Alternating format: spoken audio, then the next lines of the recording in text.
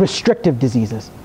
The lab values that we see in restrictive diseases, guys, basically all you have to know is that restrictive diseases causes you to have all low lung volumes. Restrictive diseases cause you to have all low lung volumes. So total lung capacity is low, FVC can be low, FEV1 can be low. However, if your FVC is very, very low, your FEV1 to FVC ratio can actually be either what? Normal or increased, exactly. Either normal or increased. So that's really important for you to know, and that all relates to the whole numerator and denominator changes. What about elasticity in restrictive lung diseases? Your elasticity is going to increase. Why does your elasticity increase in restrictive lung disease? Because your compliance is going to be really poor. You can't get that air in, and because you can't get that air in, your elasticity, which is the balance, is going to increase. So what's the most common etiology when we're talking about restrictive lung disease? That is going to be interstitial lung disease, which is going to be kind of like fibrosis essentially. So let's talk about fibrosis. A young male on methotrexate for rheumatoid arthritis presents with shortness of breath. He is seen by a pulmonologist and found to have decreased lung volumes and slightly increased FEV1 to FVC ratio. His DLCO is going to be decreased.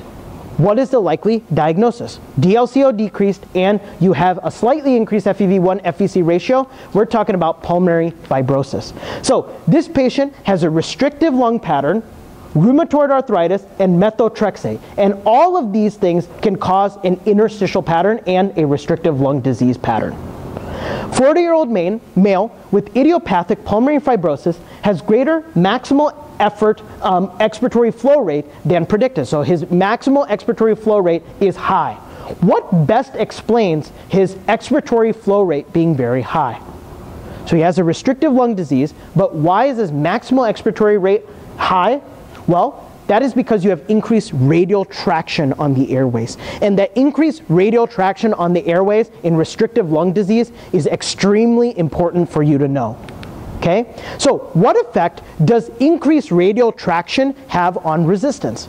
Well, increased radial traction, what that does is it causes you to open up the airways a little bit more, and thus you decrease the resistance. And so that is really important for you to know, increased radial traction on airways in a fibrotic, in lung fibrosis. So what will the chest x-ray show in restrictive lung disease and fibrosis in particular? Bilateral reticular nodular opacities.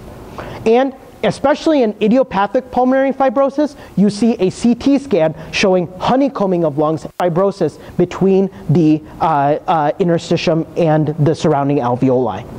On lung biopsy, what is going to be the pathological finding in idiopathic pulmonary fibrosis? Well, it's going to be lymphocytic infiltration with alveolar wall fibrosis. And that all relates to the fact that this is an inflammatory disease.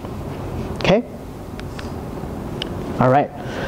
Why do I want to bring sarcoidosis up in this? Because sarcoidosis can cause you to have restrictive lung disease as well. And sarcoidosis is a very high-yield pulmonary pathology for you to know. An African-American patient presents for a rash on her shins.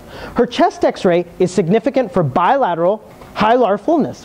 What is the likely pathological finding seen if patient had bronchoscopy with biopsies? What are you going to see in sarcoidosis? You're going to be seeing what? Non-caseinating granulomas, and that's characteristic of sarcoid. Activated macrophages and multinucleated giant cells. What is going to be the skin finding related to sarcoidosis? This patient had it in the vignette. That is erythema nodosum. And these are painful subcutaneous nodules on the pretibial surfaces. What other disease process can have erythema nodosum as a dermatological manifestation? Erythema nodosum can also be in inflammatory bowel disease, Behçet syndrome, which is related to oral aphthous ulcers, arthritis, and genital ulcers, as well as coccidiomycosis. So these are all pathologies that can have this shin rash, which is erythema nodosum. We're going to talk about pneumoconiosis, and this is a great principle that I want to introduce to you guys, and that is the think like the test maker principle. I want you to predict exactly how the test makers can put a concept into a question for you so that you are one step ahead of them. Okay, here we go. A coal miner who has diffuse fibrosis of the lung and black tinge to the parenchyma. What are we thinking of here? Coal miner? We're thinking about coal workers, pneumoconiosis. That was an easy one, right? Okay. A patient who is in the sandblasting industry with fibrotic nodules of the upper lobes, also calcification of the rim of the hilar nodes with birefringent silica particles. What are we talking about? Silicosis, exactly. Relate to the sandblasting and relate to upper lobes. A NASA worker who presents with hilar lymph nodes and non-caseating granulomas on biopsy. NASA, what do we think of? Aerospace. Aerospace is related to berylliosis, exactly. These are all the different pneumoconioses. So this rapid fire really will help you kind of pick out the key buzzwords so that you can integrate this on your USMLE. Asbestos is a big one, okay? A patient presents with weight loss, fatigue, and is short of breath. Exam shows decreased breath sounds, dullness to percussion, and decreased fremitus bilaterally. Now, go ahead and synthesize. All of these questions you should be synthesizing. What exactly is going on? His chest x-ray, or his CT, sorry, shows nodular pleural plaques. What is the likely pulmonary exposure which may have caused these findings?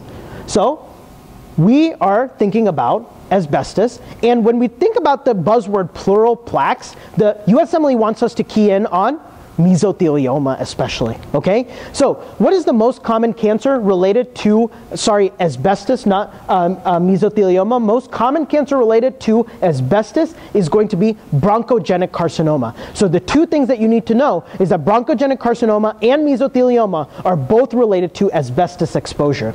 It's seen in construction workers and particularly high-yield shipyard workers. And you can get fibrosis of the lung and pleura with pleural effusions. And so basically, the pleural effusions is what I was getting at when I was writing this question. The key buzzword related to the pathology findings in asbestos is this ferruginous body and this alveolar macrophage. When the ferruginous body and the alveolar macrophage, when they interact, they are going to release these cytokines which are important in fibrosis. These cytokines include TGF-beta, IL-12, and PDGF. These are all involved in fibrosis and extremely high yield for you to know. What is the pathological hallmark of mesothelioma? That is going to be psammoma bodies. Psammoma bodies in mesothelioma, okay? So let's talk about psammoma bodies. I want to integrate what are all the cancers related to psammoma bodies, okay? Psammoma bodies are going to be related to papillary carcinoma of the thyroid. Psammoma bodies are going to be related to serous papillary cystadenal carcinoma of the ovary. Notice the pattern of papillary in the first two.